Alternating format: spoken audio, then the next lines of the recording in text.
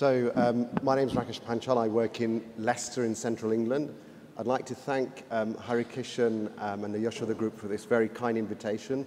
It's great to be in Hyderabad. My wife grew up in Hyderabad. It's my first trip here. And we've worked with the Yashoda Group previously on COVID webinars, so it's a pleasure to be here. So I'm going to talk to you a little bit about pneumothorax management and some of the updates and new guidelines. So I work in Leicester. It's in central England. We're a university teaching hospital. And in the next 15 to 20 minutes, I'm going to talk you through a little bit about pneumothorax risk factors, the evidence base on managing primary and secondary pneumothorax, ambulatory management, suction, and surgery. So pneumothorax is not new. It's been around for time. All of you will be seeing patients with primary and secondary pneumothorax. And Hippocrates first came up with it as a succussion splash when patients used to have a hydropneumothorax. And obviously, Itard and Laennec gave much more elegant descriptions of it through time. So there is primary and secondary pneumothorax. Primary, we think of people as having normal lung, but that's not actually quite true, and I'll tell you about that shortly. And secondary, obviously, we know people have an underlying lung disease. And there's a bimodal distribution to pneumothorax. You'll know that your tall, thin young man gets it sort of with a post-pubertal spike, and obviously a second peak later on in life.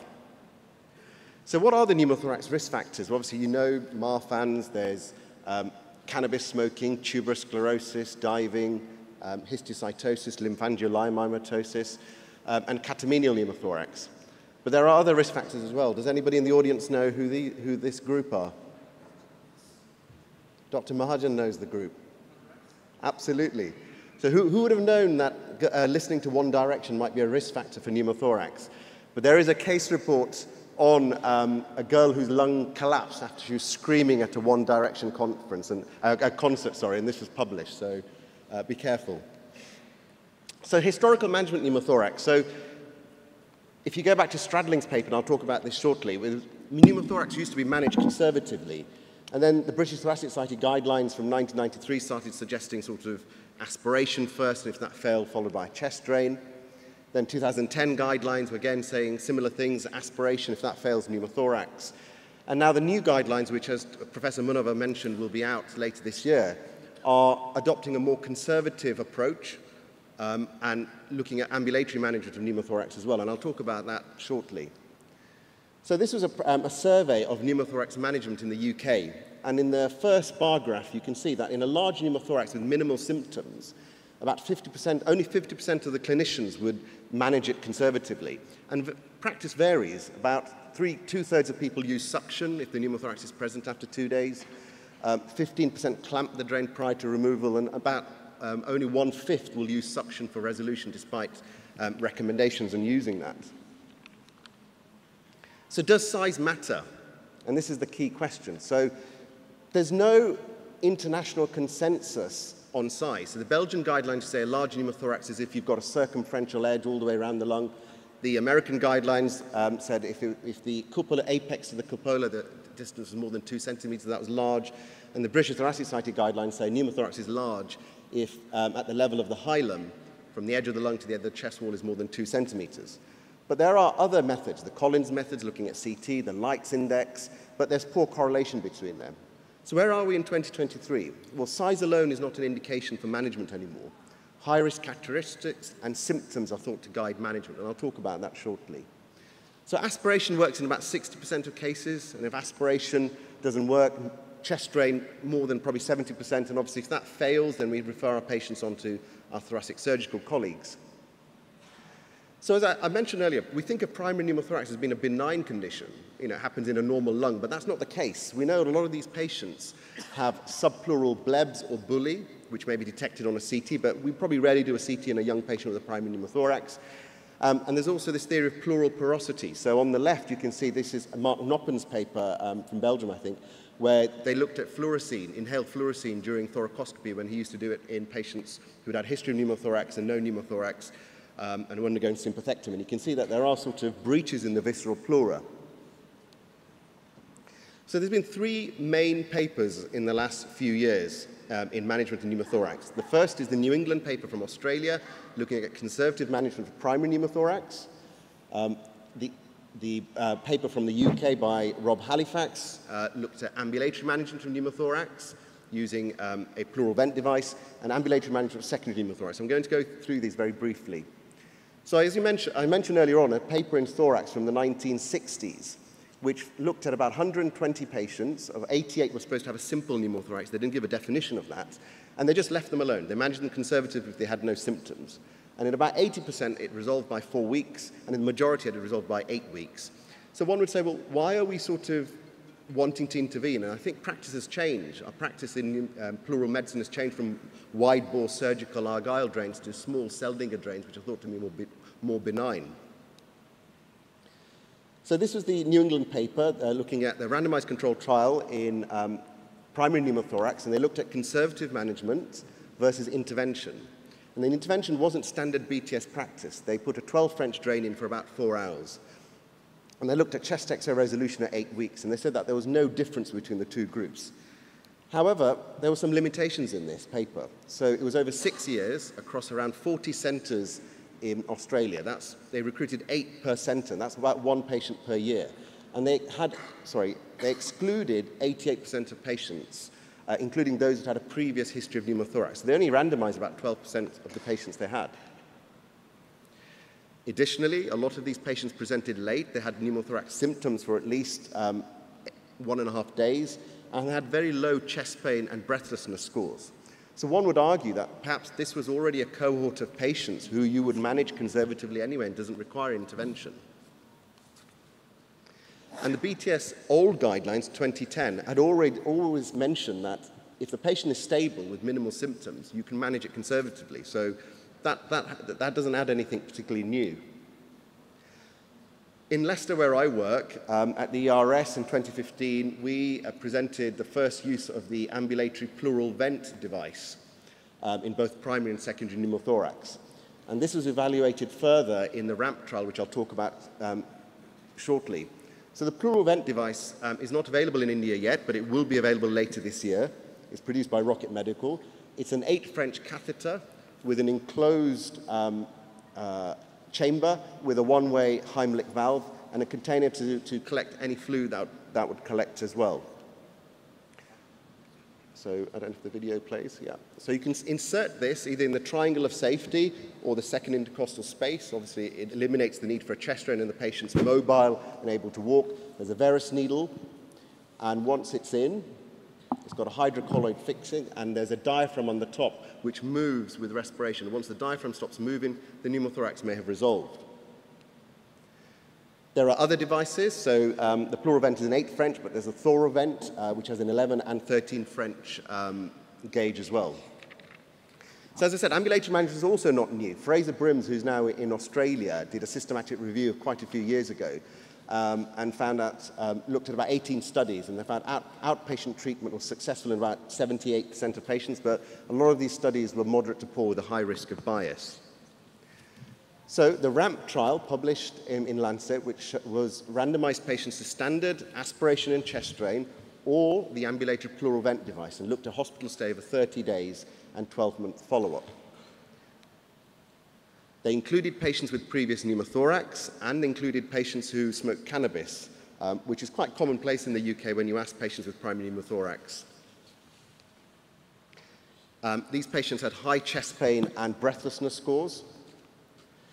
And they overall found that the ambulatory management arm, patients had reduced hospital stay, and their pneumothorax resolved in an ambulatory fashion. However, those patients who had the pleural vent device had more adverse events. Now, that's due to a very strict definition of adverse events, in that anyone who had a pleural vent in and had any issue that required them coming to hospital was considered a serious adverse event. So it had a very strict definition, which wasn't due to any problems with the pleural vent device per se. So summarizing the two studies, the New England paper and the RAMP trial looking at ambulatory management, well, the New England paper was a highly selected population. They chose stable patients who can be managed conservatively, but what it showed was that size didn't matter. In the ambulatory RAMP trial, intervention was based on symptoms, not size. They showed that ambulatory devices work and that 2/3 of patients can be discharged the same day. And as Professor Munawar has mentioned in the past, always apply the friends and family test. If one of your loved ones, or your children, or brother or sister, or somebody had a pneumothorax, what would you want for them? Would you want them to go through a chest drain unnecessarily?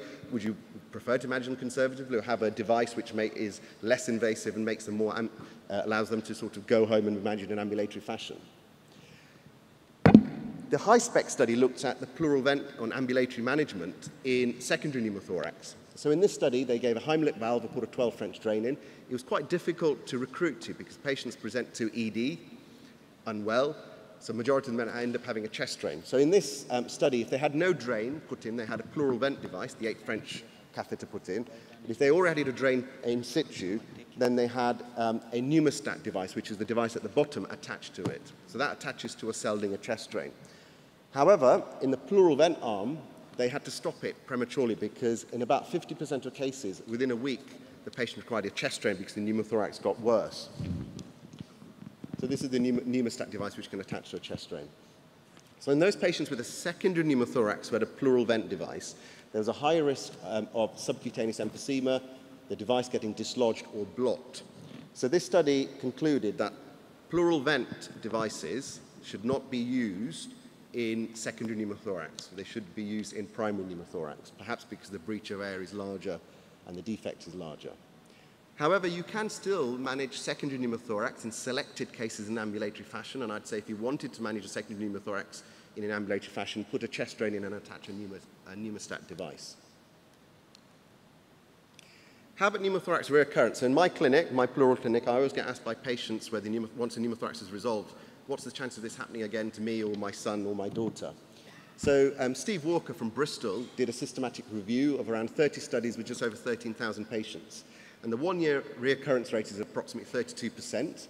The greatest risk is in the first year. Being a female, the reoccurrence rate is higher, and obviously smoking cessation is very important, so it reduces the risk fourfold. How about flying? So if you get your second ipsilateral or your first contralateral pneumothorax, then you should be referred to thoracic surgeons. But divers and pilots or high-risk occupations, you may want to refer them early. You'll know from Boyle's law, as the pressure drops in a fixed space, the volume increases in size. So we tell patients not to fly for a week after the pneumothorax is resolved. And obviously no scuba diving unless they have definitive thoracic surgery. So how about surgery after first pneumothorax? I mentioned high-risk occupations, so divers and pilots. So there was a Danish study which randomized patients to VATS or they just had a chest drain. And they found out that the pneumothorax recurrence rate is obviously less if they had surgery first line, but I would argue 13% is still quite high. So there's a lack of real studies looking at surgery after first pneumothorax, but it's thought that if they've got a bulla or a bleb or a large dystrophic lesion, then perhaps that might push you to referring that patient for thoracic surgery. So there's something called the dystrophy severity score, and this looks at whether the patient has a bleb less than 1 centimeter or a bully more than 1 centimeter, and whether it's single or multiple, or whether it's unilateral or bilateral, to classify patients into low and high grade. And you can see the 5-year recurrence rate. There is a considerable difference there.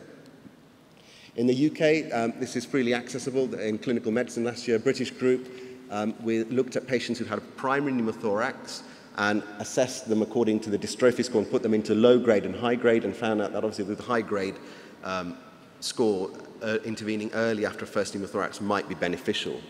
And they put an algorithm together to say, manage the pneumothorax as you might, put a chest drain in after 48 hours if there's no resolution, do a CT, calculate a dystrophy score, and if it's high, perhaps they may benefit from referral to the surgeon early.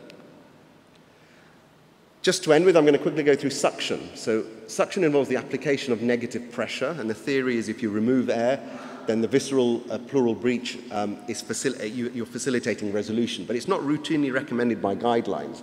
And there is a risk of re-expansion of pulmonary edema, or perhaps you might be exacerbating the visceral pleural breach. So instead of allowing it to heal naturally, you're making it worse by putting the patient on suction. So a paper from 1982 that said you shouldn't put people on suction. It doesn't promote active lung expansion. It impairs healing of the lung defect. However, there are now digital suction devices around. So this is the Here you can see the Topaz device by Medela, and there's one produced by Rocket Medical. It provides, you attach it to the chest drain, and it provides you a digital reading, so continuous real-time air leak data. It gives you, you can set the pressure on it, minus 2.5, 5 kilopascals of pressure, and it's more accurate than wall suction. And the patient can ambulate with it, and you can then predict when the pneumothorax is resolved and potentially take the drain out rather than looking for the swing or if there's any bubbling. And this has also been evaluated in a number of studies, and it shows a signal that if you put someone on digital suction, it may promote, you may be able to predict when the pneumothorax is resolved because if you have a digital reading there. And in the UK, there's going to be a study starting this year called a RASPA trial, where any patients admitted with a primary pneumothorax requiring intervention are going to be randomized to suction or no suction to answer this question, does it promote early resolution or not? So the BTS guidelines, I'm sorry, I know you can't read this, but they're going to be published later this year, as Professor Munawar mentioned. They do focus on patient symptoms. So if the patient is not symptomatic, you could potentially manage it conservatively, but if they are symptomatic and they are high-risk characteristics, you're going to offer the patient the option. Do they want to avoid a procedure, and do you think they're stable enough to manage them conservatively? If they want rapid symptom relief, perhaps you might manage them ambulatory with a device. But if the patient is not keen on going home, then obviously you've got the old-fashioned needle aspiration chest drain, which are the tried and tested methods.